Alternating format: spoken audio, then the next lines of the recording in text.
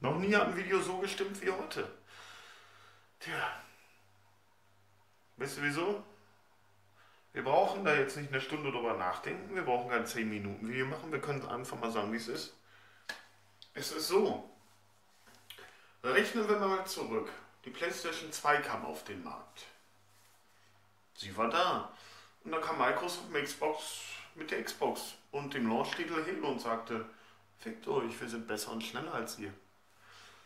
Jetzt, 18 Jahre später, wir schreiben die E3 2019, wird eine Konsole angesagt, die 5-mal so schnell sein soll als die schnellste Konsole, die jetzt existiert. Und sagt der PlayStation damit, wisst ihr was? Fickt euch. Erstens mal, wir sind genauso wie früher viel schneller als ihr. Und wir haben Halo dabei. Das ist die Ansage, das ist 0815. Das ist zu 100% dieselbe Aussage, die es früher gab. Wir sind besser und wir sind schneller als ihr. Und wir haben Halo.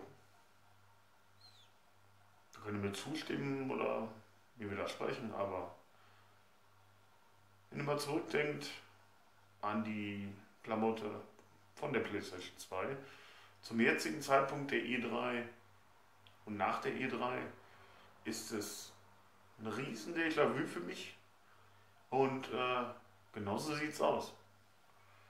Es ist genau das gleiche, denn PlayStation wird nächstes Jahr raushauen, oh unsere Konsole, und Xbox wird sagen, tja, das ist alles super, wir sind aber viel schneller, hier ist Halo.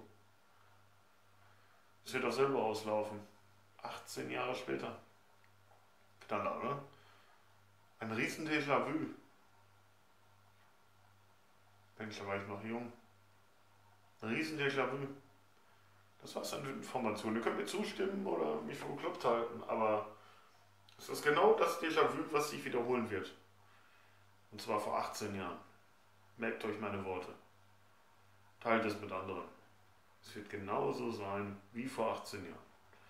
Wie zum ersten Halo und zur Geburt der Xbox. Definitiv. Penis!